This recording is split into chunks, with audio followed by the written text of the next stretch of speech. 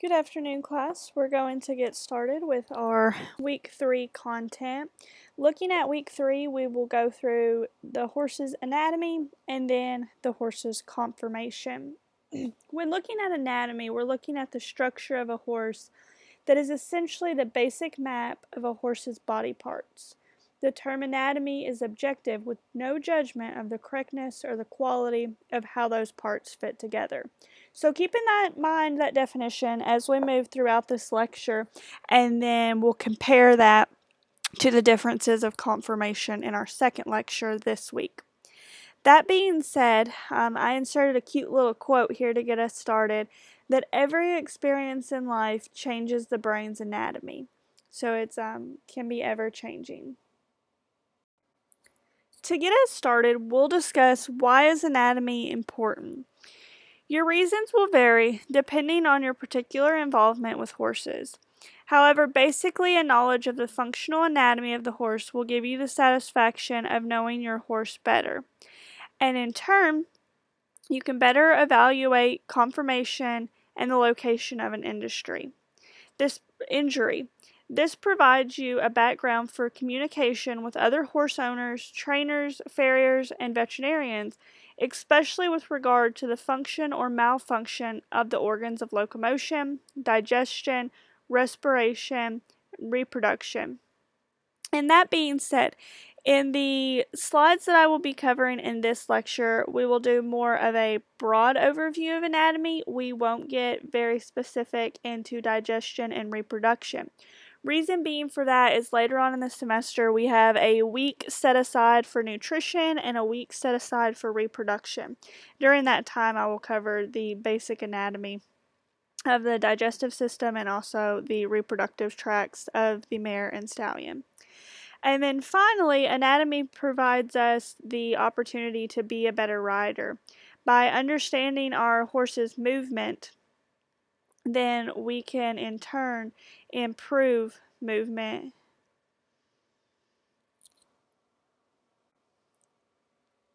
Throughout this lecture, it will be laid out similarly. We will start with the parts of the horse, and then we will look at the underlying bone. In looking at a couple of anatomical characteristics of horses, this is just running through a list of unique anatomy that our horses have. They have a highly specialized limb, each with one digit, which is considered the third, and with the main muscle mass of the limb situated close to the body's trunk. They have a large paranasal sinus within the skull. They have guttural pouches that are large outpockets of the auditory tubes that extend from the nasal phalanx to the middle ear. They have a high-crowned permanent teeth which grow for a long time, a feature used to determine the age of a horse. They have a simple stomach followed by a long intestine and a large complicated large intestine where fermentation of feed occurs. They have a well-developed skin gland, a large heart and lungs, a uterus with short horns and a relatively large body, and a prominent depression in each ovary where the egg cells are released, as well as a large vascular penis and a complete set of male accessory glands. So just to go into some basic unique anatomy of the horse.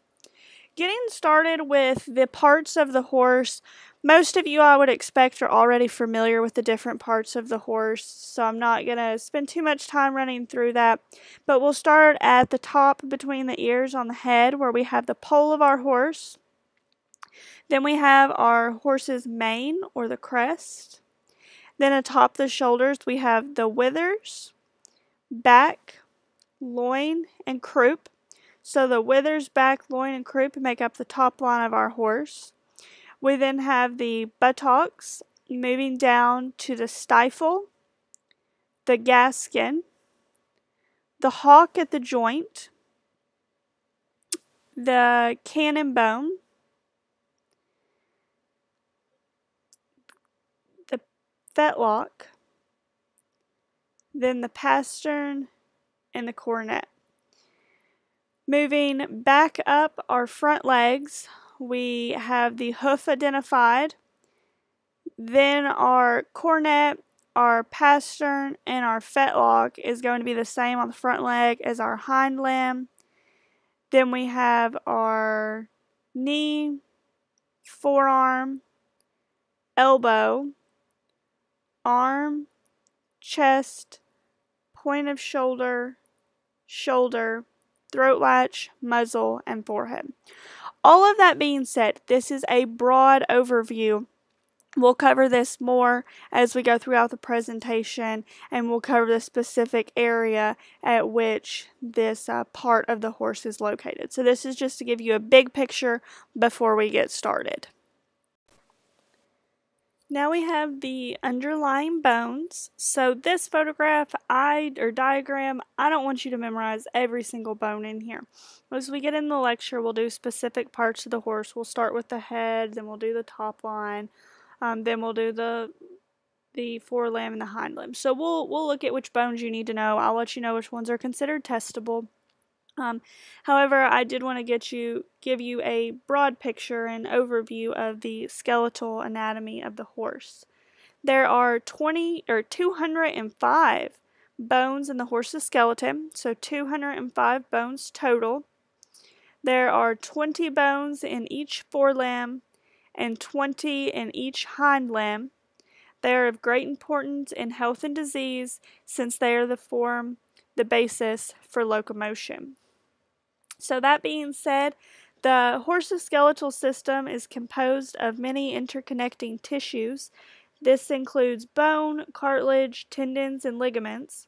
The skeletal system of the horse has three major functions: to protect the vital organs, provide framework, and support the soft parts of the horse's body.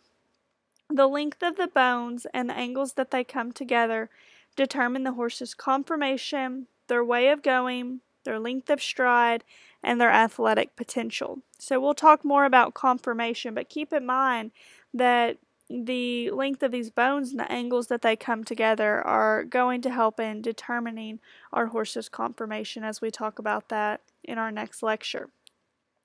The horse's skeleton has two basic components that are categorized as the axial skeleton and then the appendicular skeleton. The axial skeleton is made up of the skull, the vertebral column, the ribs, and the sternum. So that axial skeleton is going to be made up of the skull, the vertebral column, the ribs, and the sternum. And then the appendicular skeleton is made up of the forelimb and the hind limb. So appendicular skeleton is only made up of the forelimb and the hind limb. The horse's skeleton is made up of a combination of flat bones, long bones, short bones, irregular bones, and sesamoid bones. So the difference between these 5 types of bones that makes up the horse's skeleton are as described. A flat bone has a broad flat surface where the muscle can attach. A long bone are bones that contain the bone marrow and have 2 joint surfaces at each end. A short bone is a bone that is short in length. An irregular bone is one that does not have a specific size or shape. And a sesamoid bone acts in conjunction with the tendons and prevents tendons from coming into contact with the bone. When looking at bones, there's a number of variables that come into play, and one of which is bone density. So I know a lot of times when I think of bones, I think, there's not development over time, and that's not true. Nutrition plays a role, age plays a role, growth plays a role. Lots of things play a role in the strength of our bones. So that being said, when looking at bone density, unlike changes that are seen in developing muscle structure, adaptive responses in bone are not visible to the naked eye. However, training will not visibly increase the size of a bone It does improve the ability of a bone to withstand loading forces by increasing its mineral density over time. A common example of this is much like concrete and rebar. In a rebar and concrete construction, the mineral components impart compressive strength to bone, so it is more capable of sustaining the pounding of concussion and the bending forces created by angular rotation of limb movement. So, as bone matures, the minerals are deposited into the bone at the expense of cellular fluid to occupy up to 65% of that space. When we talk about minerals that are deposited in the bone, we're talking about calcium and phosphorus. By the time a horse is fully mature, minerals make up 95% of the bone. The amount of these materials in a bone determines its bone mineral content. The internal remodeling process without changing the observable shape of the skeleton. However, these invisible changes in the bones greatly affect the strength and skeletal maturity of a horse. Bone in different parts of the limb has different properties. For example, a cannon bone is stiffer than that of the long pastern bone, but subsequently it is not able to absorb as much concussion energy. This works well in that the cannon bone, being further distant from the point of ground impact, undergoes more bending forces, while the long pastern bone needs to be able to absorb impact loading. Being closer to the ground, the pastern bones more directly feel the energy of concussion.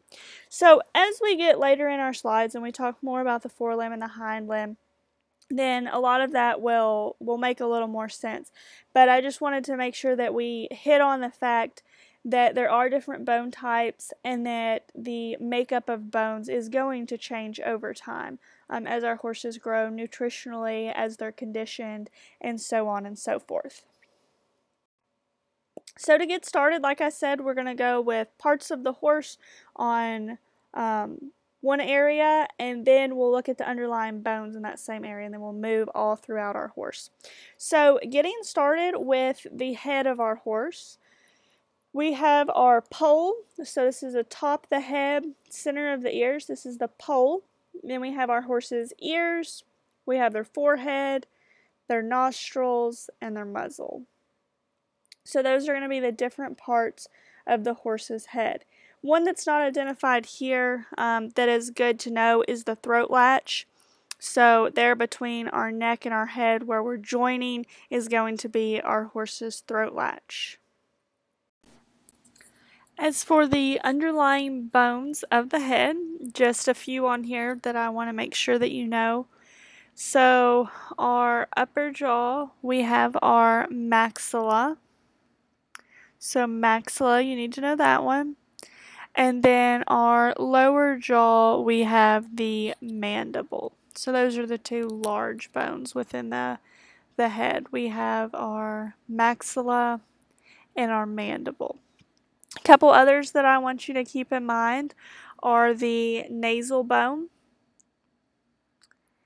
the eye orbital. So the eye orbital is going to be located at the dark section. So right there where the eye would be, that's going to be the eye orbital. And then the teeth. So our molars versus our incisors. So the incisor teeth are going to be the teeth at the end of the nose. So those are going to be your incisors. And then your molars. So the molars are going to be our cheek teeth. So those are our molars. So to review the ones that you need to know and the bones you need to know of the horse's skull, we have the nasal bone, the maxilla, the mandible, the eye orbital, and then be able to identify the incisors versus the molar teeth. When we begin to look at the horse's back or the horse's top line, we'll start with the parts of the horse. Considering that the horse evolved to be a fleet of foot to outrun predators and did not evolve to support the weight of a rider, It is a wonder that horses don't suffer from back problems more frequently than they do. Yet there are often subtle problems that make themselves apparent to an absolute observer. Low-grade back pain can elicit a variety of performance issues. So that being said, our horse's back, our horse's top line is going to be very important to their performance, to their travel, and to their usefulness. Our horse's back line is going to be numbers 8, 11, 28, 29, and 30. So at number 8, we have our horse's crest. At number 11, we have the withers. At number 28, we have their back. At number 29, we have their loin. And at number 30, the croup. So it goes crest, withers, back, loin, and croup. When looking at the underlying bones of the top line, this is known as the vertebral column. The vertebral column is made up of the atlas, the axis, the cervical vertebrae, the thoracic vertebrae, lumbar vertebrae, sacral vertebrae, and then the caudal vertebrae. So to start off with our atlas and our axis, the way that I remember this is it goes in alphabetical order. So our C1, so starting at the top of our horse's neck or head, we have the atlas. Then when we move down to our C2 with our axis, it goes alphabetical order, atlas to axis. Following that, we have our 7 cervical vertebrae, so our atlas and our axis are included within these 7 vertebrae. Then the thoracic vertebrae, this is 18 vertebrae within this region. Then for our lumbar, there are 6 vertebrae within this region. The sacral, there are 5 vertebrae within this region, and the 5 sacral vertebrae are actually fused to form the sacrum. And then our caudal vertebrae are 15 through 21. So the vertebral formula of the horse is C7, T18, L6, S5, and CA15 through 21.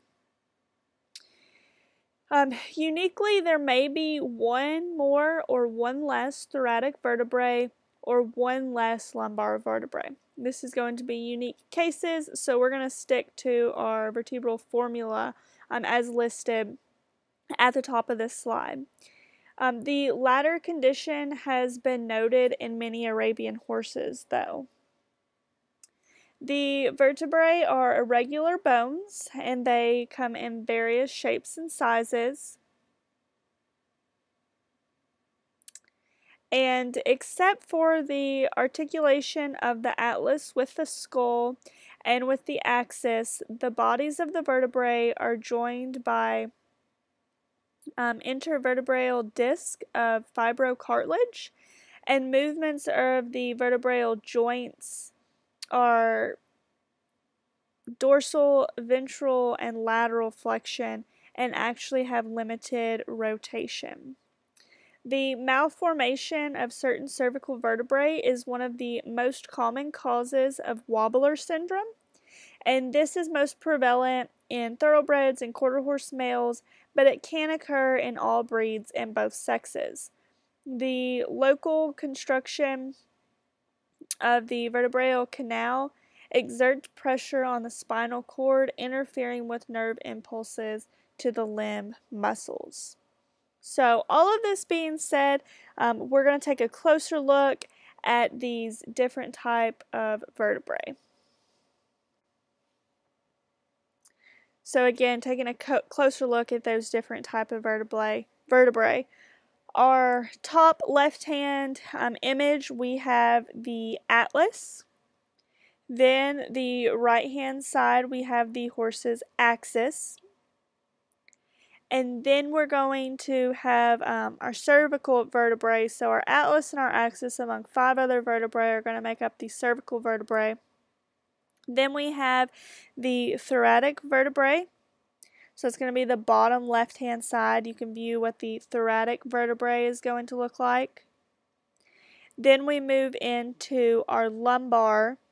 So the lower right-hand side, this is our lumbar vertebrae. And then bottom center, we have 5 sacral vertebrae, and these 5 are fused to form the sacrum.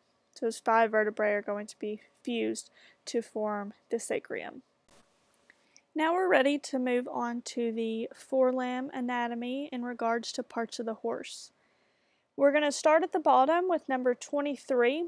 We have the horse's hoof. Then we're going to move up to number 22. This is the cornet or the coronary band. At number 21, we have the pastern. At number 20, we have the fetlock. At number 19, we have the cannon. Number 18 is the knee. Number 17 is the forearm. And those will be the parts of the forelimb you'll need to be able to identify. So from the bottom to the top, we have the hoof, the cornet or the coronary band, the pastern, fetlock, cannon, knee, and then the forearm. That being said, if you think back to last week when we did the leg markings of the horse, it'll complement itself when you're looking at those leg markings. Where they lay, where they end at is going to be these anatomy parts. So like our cornet, or for our leg marking, our cornet is going to be a thin white strip right at the cornet. Our fetlock is going to be midway up the fetlock. Same for our pastern. Our pastern is going to be midway or at our pastern level when we're looking at our leg marking. So a lot of complements between the two. If you know your leg markings, it's going to be beneficial in knowing your leg anatomy and vice versa.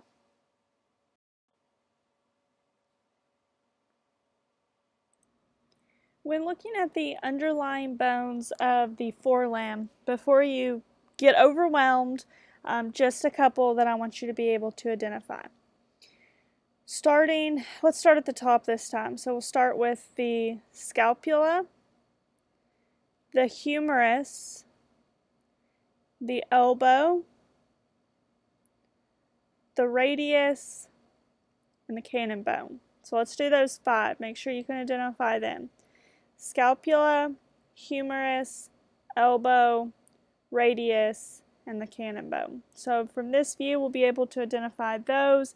We'll dig a little bit deeper into the lower forelimb bones when we're looking at the parts of the hoof and specific bones located further down in our horse's anatomy.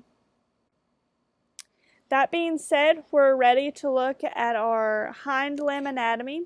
So hind limb anatomy, again, we're going to do the same as we've done throughout and start with parts of the horse. Hind limb anatomy is going to be very similar to the forelimb.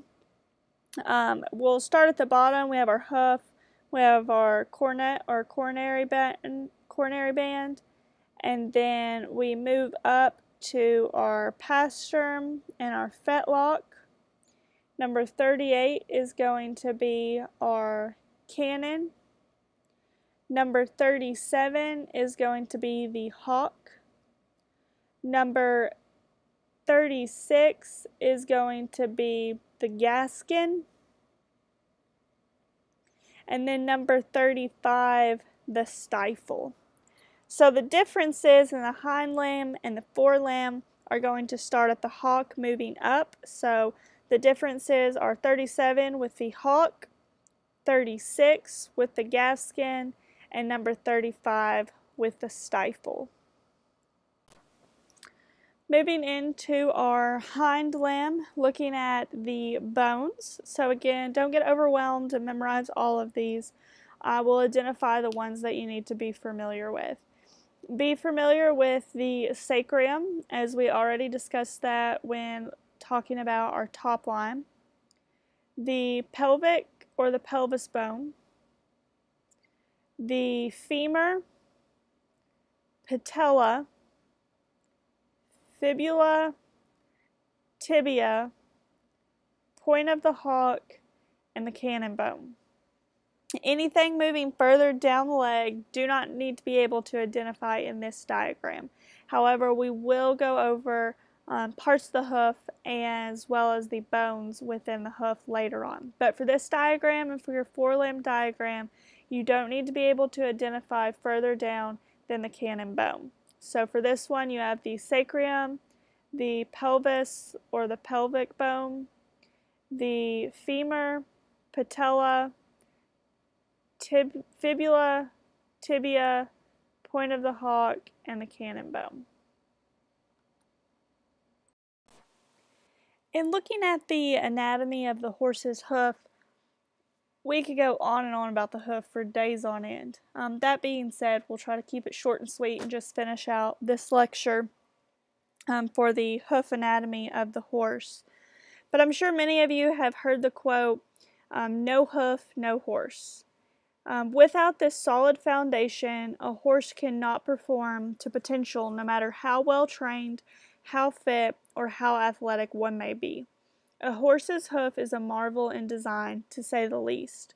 Although seemingly a covering of dead tissue, the tissues just beneath the hoof wall are very alive, constantly remodeling to accommodate the changing stimulant. Nourishment of a horse's hooves comes from within, depending on good genetics, a quality diet, and adequate exercise. The type of exercise a horse performs and the terrain over which he is ridden stimulates surface changes of the outer hoof. Movement across the ground toughens the soles and cleanses the debris from the bottom of the feet. Excellent shoeing techniques are important to maintain healthy and sound feet.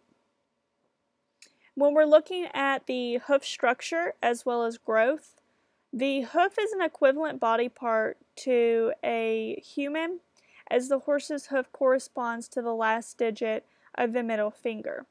It has evolved to support the full load of a horse as he propels himself across the broken ground, over jumps, spins, as well as turns.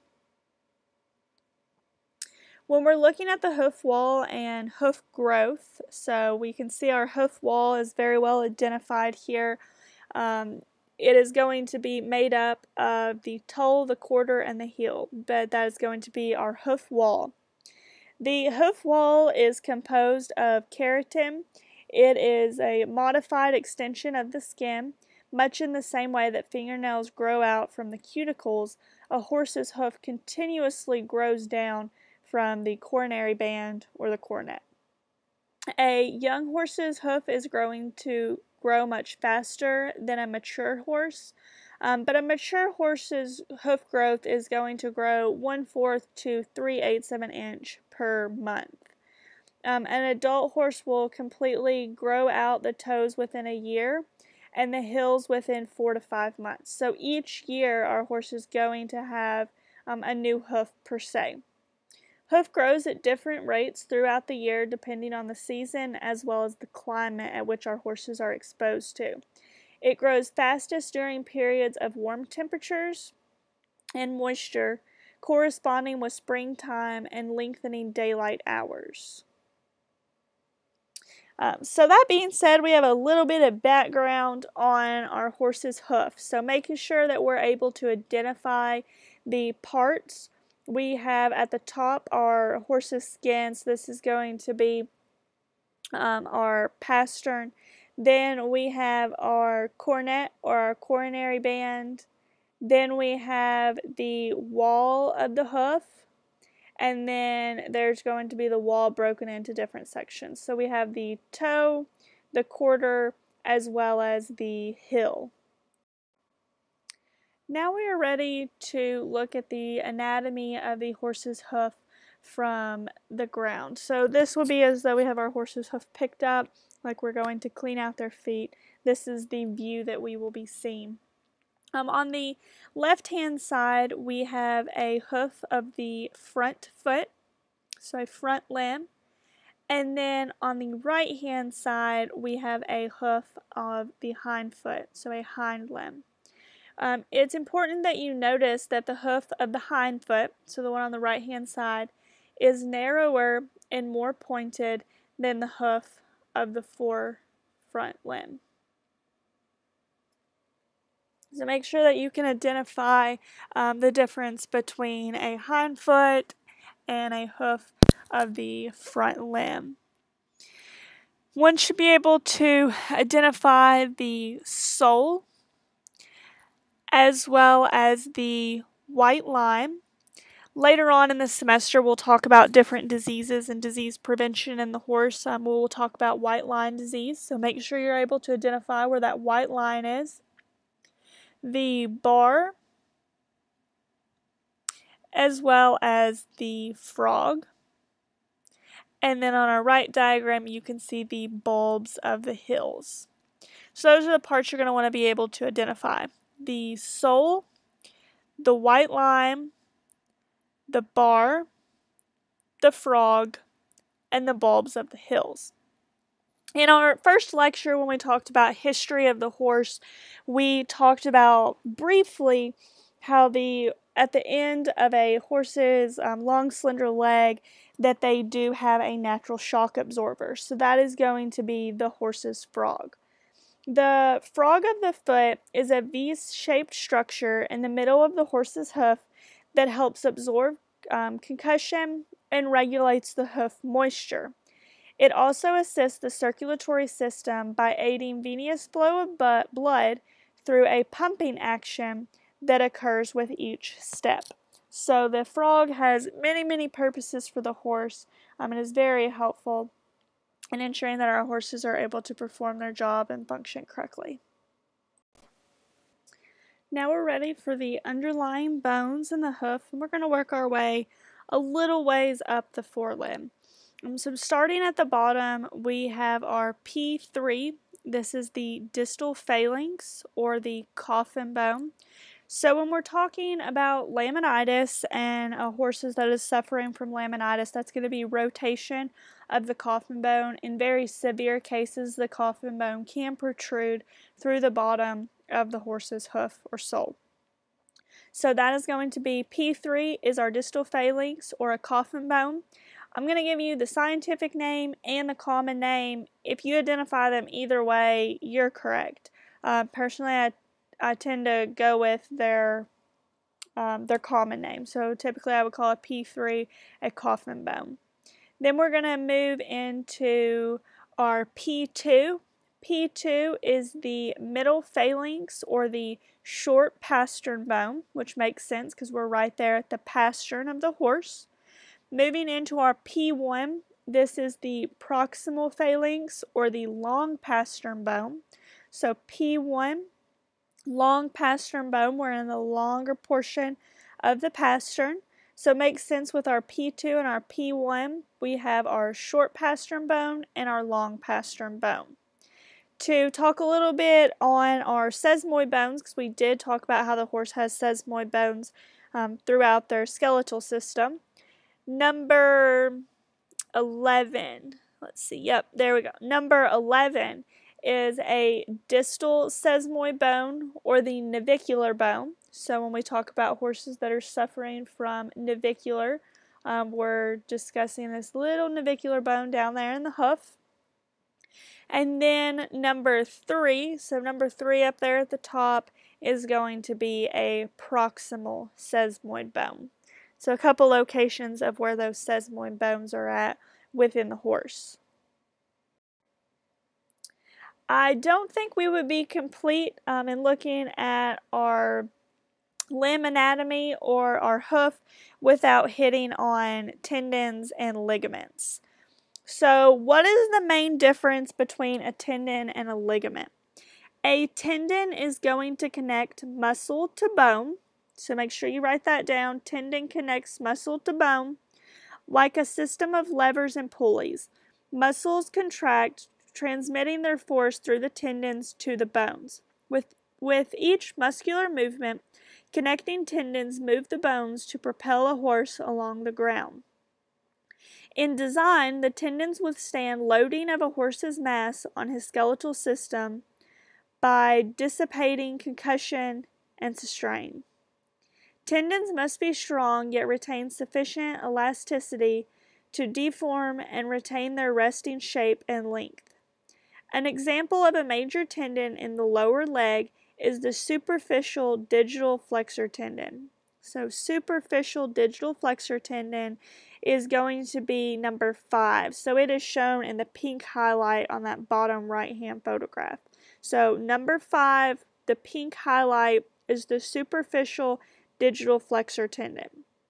This runs along the back of the cannon bone and connects the superficial flexor muscle of the forearm to the bones of the pastern. Another tendon that I have marked is number 6. So this is going to be in the bottom right hand diagram highlighted in yellow. This is number 6, the deep digital flexor tendon. So deep digital flexor tendon. Now we're going to look at ligaments. Ligaments, while of similar fibrous composition as a tendon, is less elastic. Their function is to attach bones to each other across the joint. So whereas a tendon connects muscle to bone, a ligament is going to attach bones to each other across a joint. Ligaments stabilize the joints from overstretching, overflexing, or twisting. An important ligament to an athletic horse is the suspensory ligament, which originates just below the bottom of the knee or the hock. It runs as a pair down each side of the cannon bone to the back of the sesamoid bones of the fetlock joint, where it then breaks out along each side of the pastern. The suspensory ligament takes a considerable amount of punishment during downhill travel, over jumps, and during sudden stops and turns. Other important ligaments include the collateral ligament that is located alongside joints, helping to hold them in place by limiting side-to-side movement. Collateral ligaments may be injured by abnormal rotation of the joint from a misstep.